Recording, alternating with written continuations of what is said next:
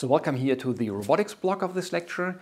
In this lecture, I assume you have attended the basics block, so you have learned something about basic techniques that we need in order to get up to speed and develop autonomous robots.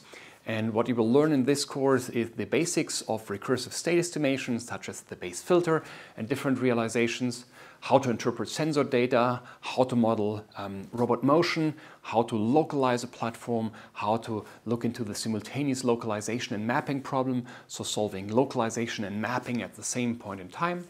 And we will also look into planning and basic control for mobile robots.